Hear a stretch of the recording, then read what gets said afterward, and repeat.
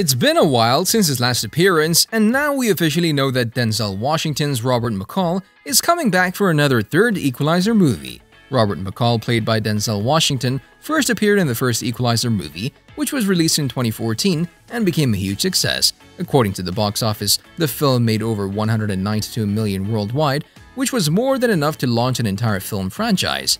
It's challenging to learn about a man with these abilities in a single film, which is why a sequel was released in 2018 4 years later. The numbers once again demonstrated that it was one of the most eagerly anticipated movies of that time. The film received excellent reviews, and it made almost as much money as the first Equalizer. What's not to like about yet another fantastic action film filled with drama and a good story behind it? Helping all these random people and everything. Stay off the radar.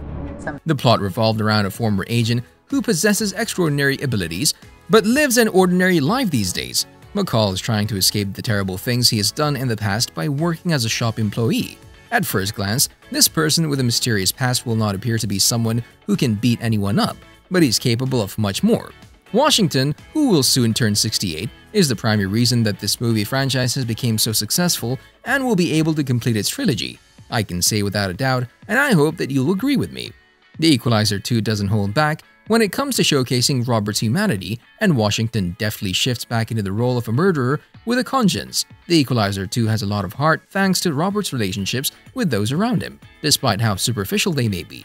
A compelling emotional thread for the sequel is Robert's relationship with Miles, which serves as a side plot to the movie and may be more interesting than the main mystery. As Robert tries to mentor Miles and keep the young man from joining a local gang so that he can pursue his dream of being an artist, the plot of this movie undoubtedly echoes the one in the first movie. Without a doubt, it proves that Washington's portrayal of Robert works best when the character shows this humanity by committing violent acts as a savior rather than as revenge, or as part of a half-baked attempt to capitalize on a backstory that was never particularly compelling or well-developed in the first place.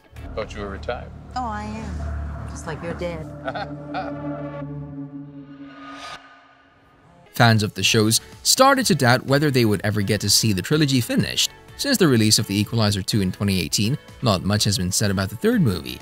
Even now, there is no official confirmation of the movie.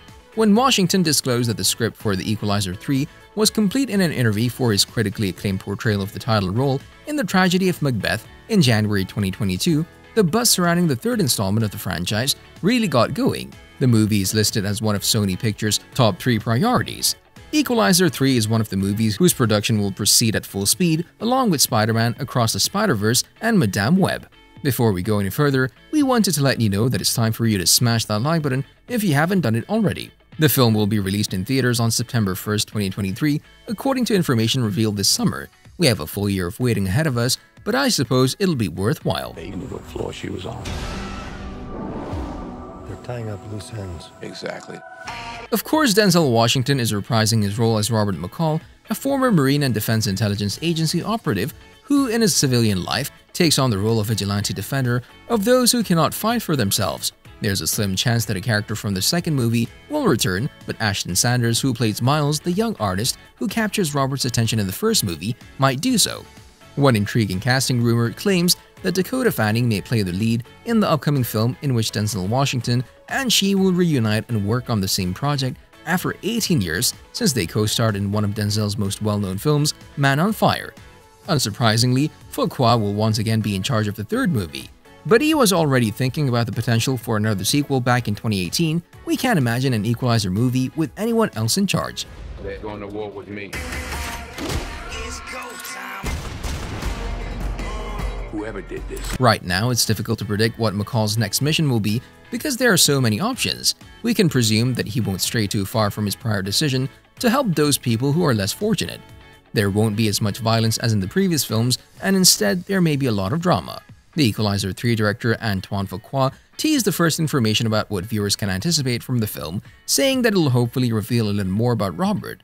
The third installment seems to be taking a big step forward with its European setting. The first 2 Equalizer films were primarily set in Boston, with brief side quests into Europe. The team appears to be searching locations in Sardinia, Sicily, Naples, and smaller Italian villages, so it seems likely that a sizable portion of the film could take place abroad.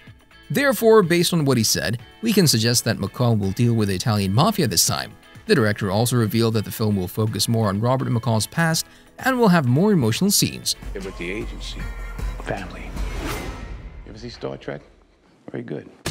Call 911. This might make the situation a little less brutal, and the film might be able to provide many answers regarding Robert's origins and past. It's possible that our former agent will be held accountable for his past errors and deeds. He'll likely have to deal with his former co-workers and what they're up to now. As part of his quest to bring justice, McCall might be targeted by his former co-workers because he'll have to answer some of the questions that these people don't want anyone to know.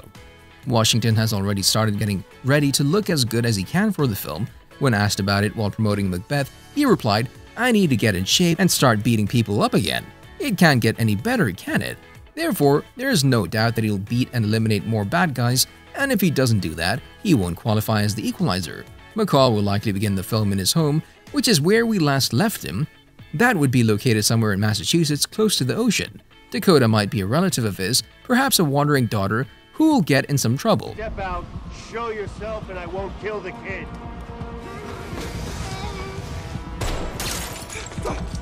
The ending of the second film may not reveal anything new about the upcoming one or provide any clues as to where the franchise will go next, but it's a sure sign of what the basics of the third film will eventually be.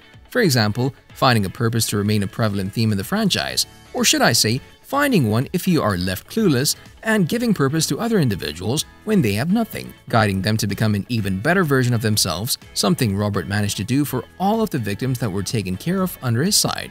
At this point, the possibilities are endless, and we'll need to wait to see the first official trailer for more information. So I'm going to kill each and every one of them, and the only disappointment is that I only get to do it once. How many people are out there desperate with nowhere to... The fact that the movie is definitely happening right now is what matters. Fans can relax and begin counting down until the premiere. And from this point forward, we'll be hoping that this isn't the last time we see the Equalizer. It won't be a problem if the saga continues with another film in the future, if the current film succeeds and manages to surpass the first two. And because of that, you need to smash that subscribe button and notification bell so you'll never miss any of our videos in the future.